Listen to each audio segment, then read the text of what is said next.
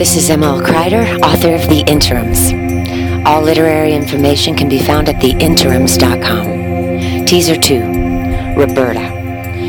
It was no secret that Roberta Davis's son had tuberculosis since the age of 4. Roberta was one of those lucky people whose job fit like a shoe. She must have weighed 300 pounds, mostly her heart, but had the face of an old child when she wasn't pissed off, when her breath trailed off a cliff before the words that spewed from her mouth. She ate red gala apples, not donuts like the rest of everybody else. Roberta ran things around here, and nobody minded.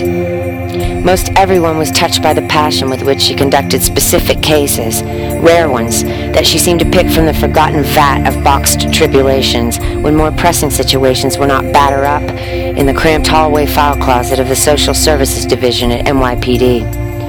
Her office smelled of old printing toner and the scent of a bad holiday candle that tried to cover it. Roberta was a walking, talking contradiction, a calm volcano that kept everyone just uncomfortable enough to stay on cue. Her awards in old frames, great and small, hung like family photographs in clusters. There were so many of her clippings that grateful organizations and families had framed for her, and a card tree that held the gushing sentiments of over 700 city families and hardships that she had helped to reunite or ameliorate over the years. She preferred to be called Miss Roberta, not Mrs. Davis, even though she had been once divorced and twice widowed. Roberta had earned the respect of her constituents. In all of her 24 years at NYPD, she never once asked for a bigger office or any of the other perks that come with loyalty in one's time well invested. She seemed to be one of those folks who thrive with certain things that stay the same. Miss Roberta had an innate laser for choosing her battles wisely when it came to child cases in the city. Most everybody was enamored by her southern-turned, big city sense of tradition she kept, come what may. Once, her grown daughter bought the whole department homemade oatmeal raisin cookies for Mother's Day, that kind of thing. Maybe she was just like that, or perhaps Miss Roberta knew a thing or three about psychology. Either way, her methods worked and worked non-stop, and most all of the time.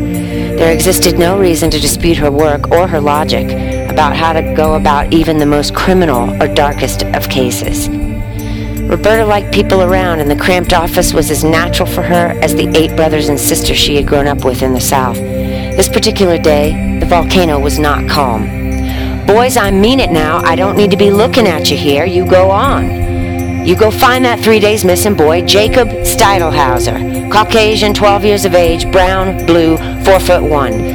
His mama was found in the Hudson by boating fishermen at 9 a.m. last Sunday morning. It's been 72 hours since his disappearance from Charity House. This one just made it into me. Takes talk today.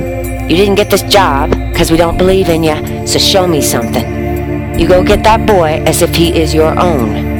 Now, I'm about done grappling with what happens around here after the fact. I don't want any more facts, and I'll be in all week in the wake instead of ahead of the damn boat. Go get ahead of this one, then you'll have done your job. Go! What you looking at? Murphy will meet you at the A in 25. She stopped them once more. Vanguard? Vanguard was the intern. Gerald was his name. He had just begun subbing cases at the precinct shy of 2 weeks ago. Vanguard, you take the A and get the whole 9 on this boy's house, neighbors, and asses.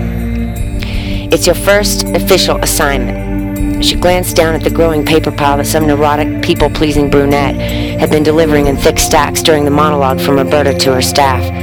These were cases provisioned to be directly under Roberta's direction. Vanguard didn't know what to say. He cleared his throat and straightened his tie, trying to act competent. Roberta's eyes popped back and "Scoot!" is what they implored of him, along with the shoe of her hand. Laura closed her notebook and rose from her chair. The police officers began dispatching orders to cover the vicinity. The room emptied. The last one out closed the door to Roberta's office.